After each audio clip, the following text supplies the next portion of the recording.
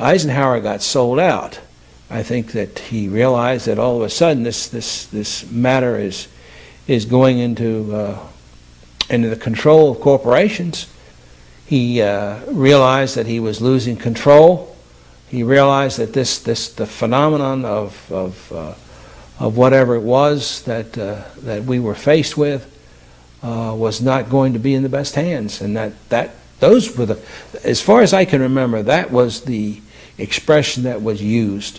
It's not going to be in the best hands, and so it has turned out to be.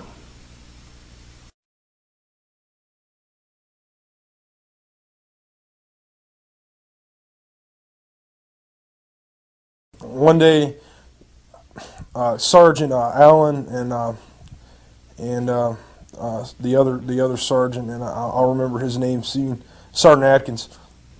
They were, and Sergeant Montalegre, and they came to us and said, "Look, we got a situation where we have an aircraft crash that's possibly friendly, and they need us to go and secure the crash site." And well, we found the area really easy because there was a huge gash in the land where something had crashed. Everything was burned, and it was like if you had almost cut like a warm butter with a knife.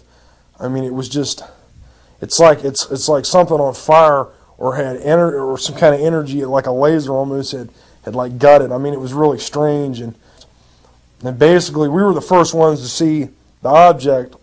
And basically what happened is we didn't go straight up the hill, because basically this thing went up the hill and then off into the side of the ravine or the ridge. This is about a 200-foot ridge at least. It was buried in the side of the cliff. But anyway, we didn't go straight up. We went on to the left and walked up to the top of the ridge, and that's when we saw the craft. Basically, this is a huge ship, and 10 meters in width and about 20 meters in length. I'm just not sure. That's just an estimate from what I remember. But it was huge. I mean, it was big, man. And it was shaped like almost like between an egg and like a teardrop almost.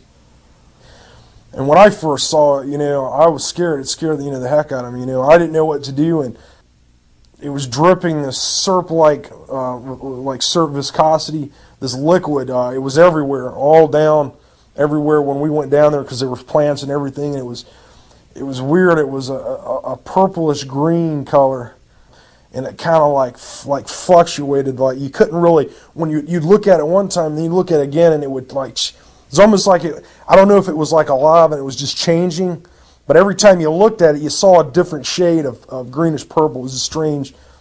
There was one light on it that slowly went around, and the machine, I could hear it. I guess because it was still functioning, and it had like a hum to it, like a really bass, like say if you unplugged an amp from a guitar, that kind of it was really it was really deep, and it kind of fluctuated, and then finally it just cut off, and everything just seemed to stop. When I was looking at the craft, it was buried, so I could see the back of it, and there were these large vents. Well, they look like vents, sort of like a fish gill on the back. I couldn't see around the other side, and I'm assuming that it was the same way on the other side. That looked like, I don't know, that could have been used for propulsion. I'm not sure.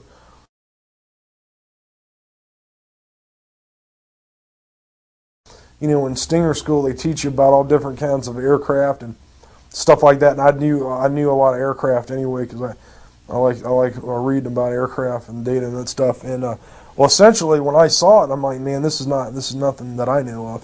When I saw the aircraft, it had been hit by something that had took it out. This is what I think happened: is we shot it down. The Peruvians shot it down. The other guys knew it was flying. I knew that these aircraft were flying because I had been in the command center there at the radar installation, and I heard a couple women there in the Air Force talking about aircraft flying in and out of the atmosphere at Mach 10 plus. And that was happening. This happened all the time. There was like 3 or 4 incidents where I was duty there that the same Air Force officer came in there to get books.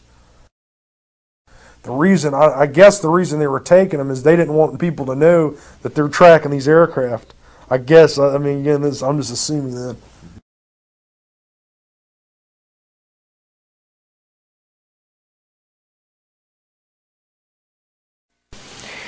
They had a big black curtain that divided the hangar into two different areas, and that behind these curtains was another big area, and inside this area they had all the lights turned off, and they go in, they turn the lights on, and here are 3 flying saucers floating off the floor. No cables suspended from the ceiling holding them up, no landing gear underneath, just floating, hovering above the floor. And they had little exhibits. They had a TV, a little videotape running showing the smallest of the 3 vehicles sitting out in the desert, presumably over a dry lake bed at someplace like Area 51. And it showed this vehicle making 3 little quick hopping motions like that, and then accelerating straight up and out of sight until you couldn't see it, and completely disappearing from view in just a couple of seconds. I mean, just boom, no sound, no sonic boom, nothing. They had a cutaway illustration, pretty much like the one I'll show you in a little bit, that showed what the internal components of this vehicle were, and they had some of the panels taken off so you could actually look in and see oxygen tanks and a little robotic arm that could extend out from the side of the vehicle for collecting samples and things. So obviously this is a vehicle that not only is capable of flying around through the atmosphere, but it's also capable of going out to space and collecting samples. And it's using a type of propulsion system that doesn't make any noise. As far as he could see, had no moving parts, and didn't have any exhaust gases or fuel to be expended. It was just there, hovering. Well, the synthetic vision system that's on the AR, what they called the Alien Reproduction Vehicle, it was also nicknamed the Flux Liner. This anti-gravity propulsion system, this flying saucer, one of 3 that were in this hangar at Norton Air Force Base. This synthetic vision system uses the same kind of technology as the gun slaving system that they have in the Apache helicopter, except in this case you have 2 cameras, and it picks any pair of the cameras in that pattern of 6 that are around the circumference, including the one on the top, whichever pair most closely matches the orientation of the pilot's head. This shows the cutaway. You can see the 4 ejection seats. Actually, there are 2 facing us, but there are also 2 that are sort of facing away from us on the other side of that central column. You can see the oxygen tanks down here in the corner that actually go all the way around the inside of the skirt. There's also another set of oxygen tanks that are inside the crew compartment sphere.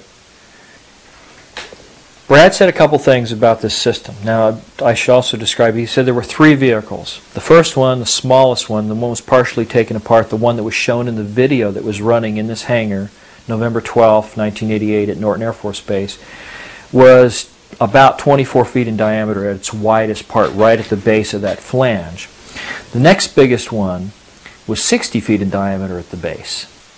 Oh, by the way, and the largest of 3 vehicles was about 120 to 130 feet in diameter. I mean, that's massive when you think about it. It's just huge.